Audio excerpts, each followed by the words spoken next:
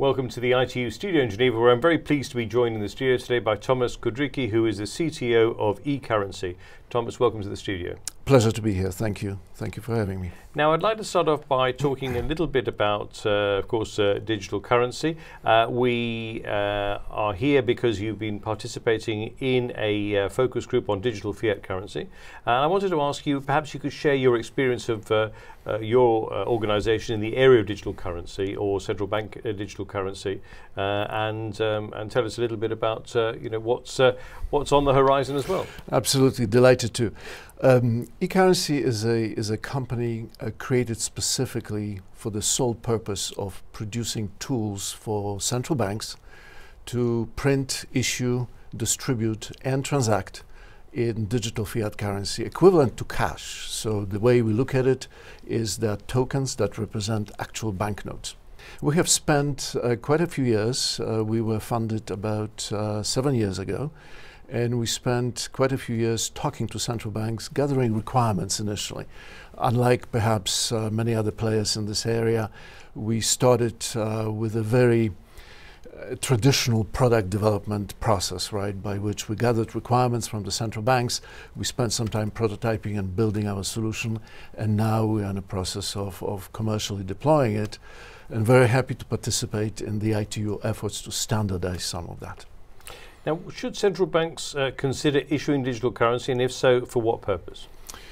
Well, today, everything is being digitized, right? Of course, from music, movies, anything that can be digitized is being digitized. Money is one of those objects or concepts that is being digitized. However, the way it is done, for the most part, is private money is emerging.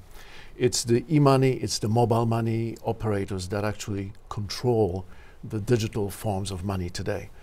Many central banks find that disturbing because they are the authority to create, print, and distribute cash. So why they should do it? Mostly because everything is being digitized, of course. Secondary issues are a lack of control over what's happening, right? The private money is not interoperable. Typically private money operates in silos that would need to be connected. Connecting those silos is somewhat risky because the ecosystem now grows and becomes even more out of control by the authority that should be exerting this control, namely the central bank. So why they should do it? To us, it is relatively obvious. They need to be continuing to be the authority that actually prints, distributes cash. Why they should do it now? I think the time is really ripe.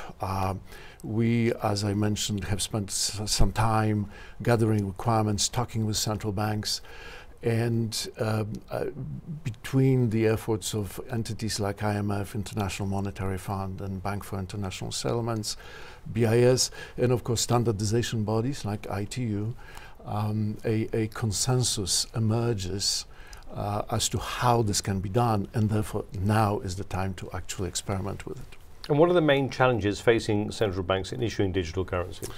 It's sort of almost the flip side of the reasons why they should do it. So firstly, a lot of noise, right? A lot of noise surrounding the subject of late. And discussions typically conflate a lot of different subjects. And central banks are looking at this and saying, you know, it's a brand new field. I don't really fully understand the consequences of it. I don't fully understand how to do this. Let me wait. And the challenge, of course, in waiting is that the existing e-money ecosystem spins further and further out of control.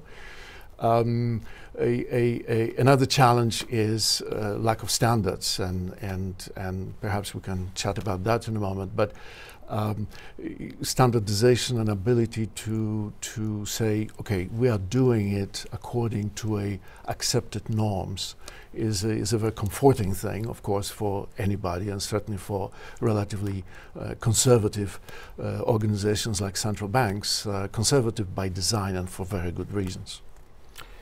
So you touched upon it there, but in terms of the areas of digital currency that standards are required for central banks, and how do you think the output of the focus group or ITU could help to bridge the standardization gap?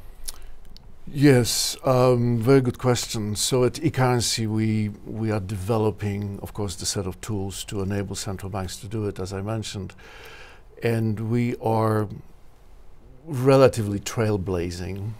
It's a very new field, and standards allow comfort, first of all.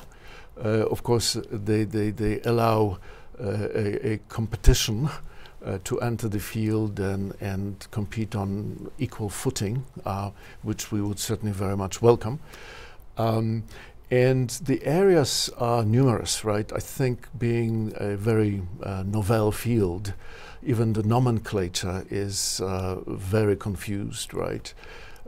As a result, one of the 3 tracks of our working group focused on terminology. What it is we are actually talking about, right? It is not cryptocurrency. It is not various forms of digital assets, although in essence, digital fiat currency is a digital asset, but it's a very special asset, right? That is created, issued by the central banks. Secondly, architectural considerations. Once you understand that what it is you're talking about, what it is that you can do about it, how should that be built if you choose to do it, the architecture surrounding that is another working group area. We are just starting, right? I think ITU has played a wonderful role hosting all this for us and being a great forum. The working group, I think, is winding down over the next month or so. I think there's so much work. We sort of blazed the trail, if you would, but there's a lot more work to be done.